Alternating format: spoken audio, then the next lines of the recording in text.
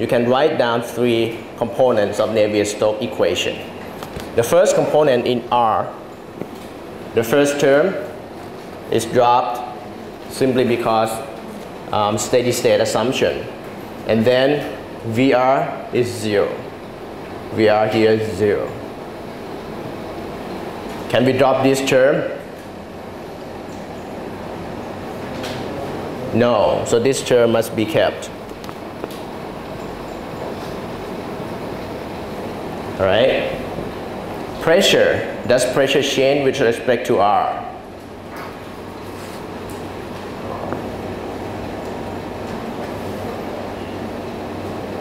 Yes?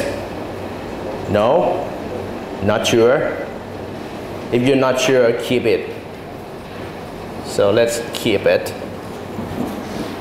Then VR here is 0, 0, 0. And this term, the whole term, according to equation of continuity over there, this term becomes 0. You can get it from equation of continuity, or you can determine it just analyzing the problem. Is there any GR, gravity in R? No, so GR is 0. So what you have would be pressure is not 0. I mean, the pressure is a function of R in this case. According to this equation, you can see that if you integrate it, pressure would change with respect to R. Okay? For second component, zeta component,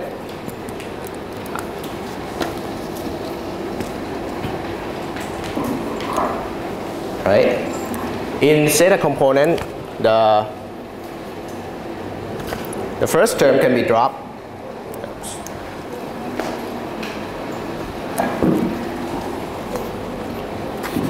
The second term, can it be dropped?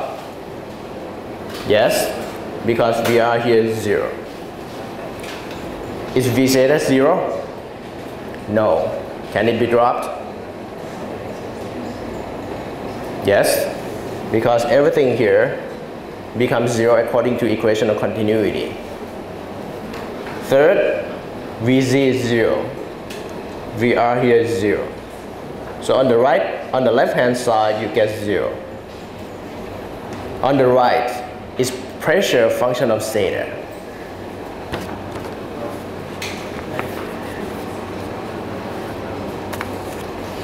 Yes? No? Let me ask you a trivial question. When you have fluid flow, does it always flow from high pressure to low pressure?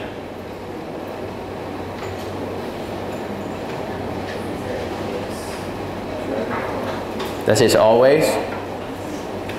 Can I make fluid flow from point A and point B, from point A to point B, whereas point A and point B would have the same pressure? Can I?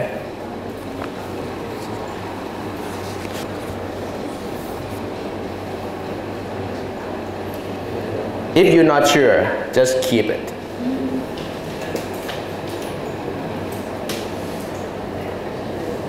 All right? This term, is it 0? No. We know that V zeta is function of R, so it must be kept.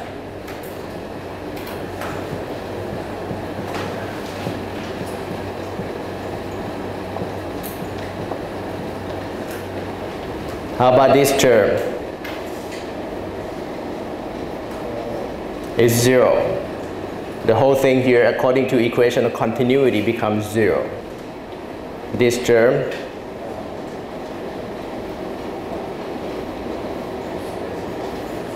also 0, because V zeta here is not function of Z. The whole term here becomes 0. VR is 0. G zeta is 0. So you have equation like this. Okay? Last, Z direction. steady state assumption, Vc is 0. So the left hand side becomes 0. Does pressure change with respect to Z? Does it change with respect to Z? Yes. According to the weight of the liquid that put on top of the bottom, then this term cannot be dropped. Vc here is 0, 0, 0. And gravity force right now goes down in Z direction. So it must be kept. All right?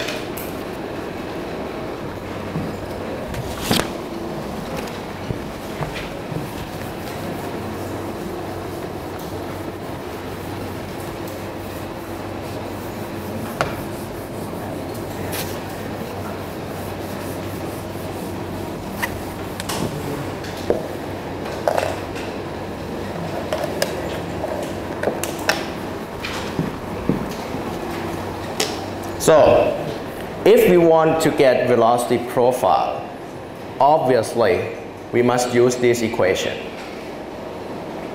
Problem is,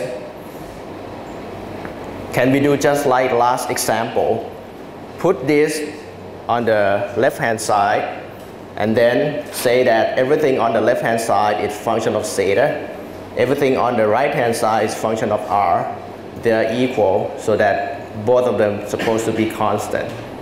Can we assume that, or can we do something like that for this particular problem? Can we? If you remember, last time,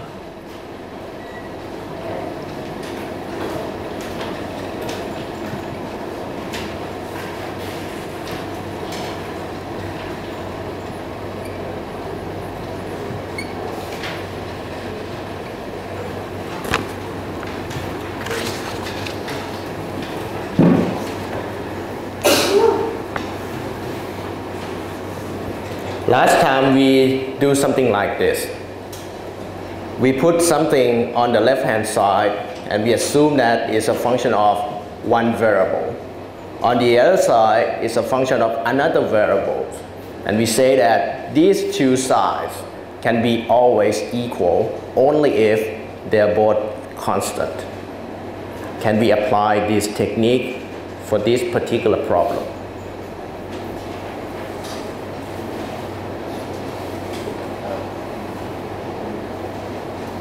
Someone says no. Someone says yes. Who says yes? Yes, because you do not know any other way.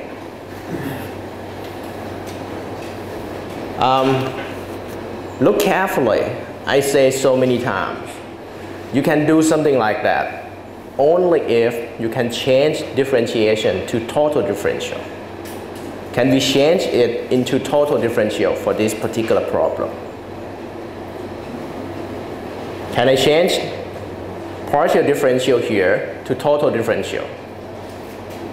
Yes, because V theta is function of R only. Okay? So I'm going to remove this partial differential and change them to total differential. How about this? Can I change partial differential here to total differential? No, you cannot.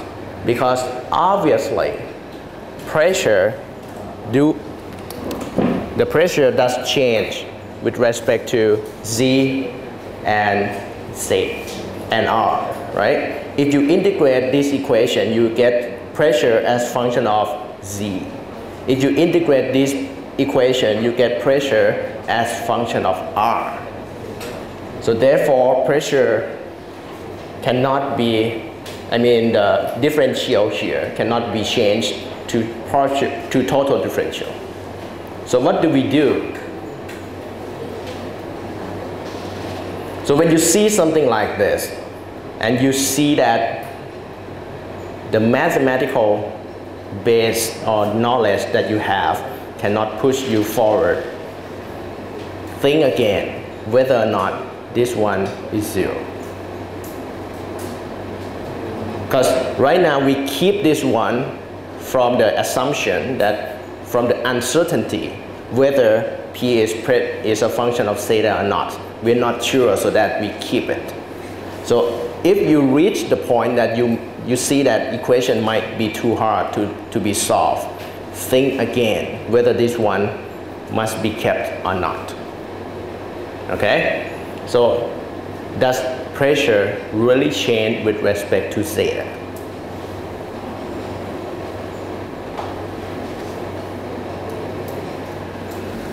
If pressure does change with respect to theta, that means from this point going forward in theta direction, you normally assume that pressure would go down, right? In direction of the flow, pressure would go, flow would go from high pressure to low pressure. But if it's go down, decrease in pressure, and it's come back to original point here,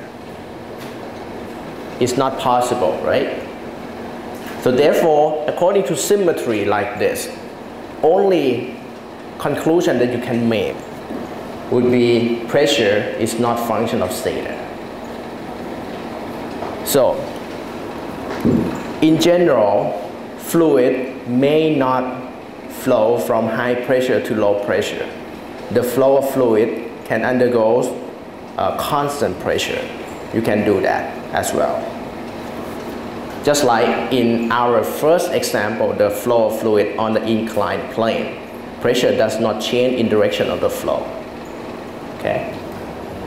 So in this case, dP by d theta is 0. Once it's 0, then you can integrate it easily. So integration would give everything inside equal to constant C1.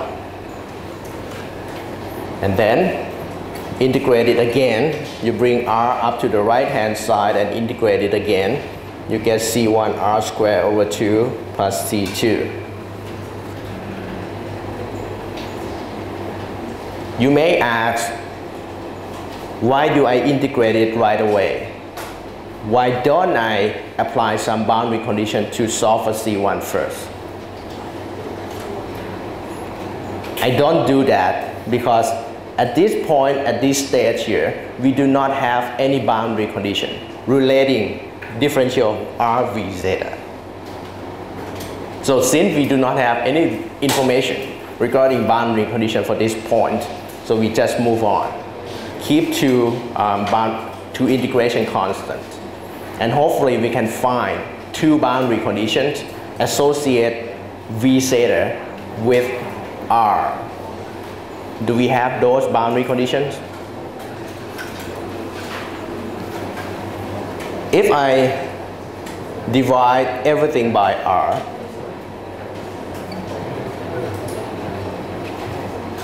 can I do that? Can I divide the whole equation by R?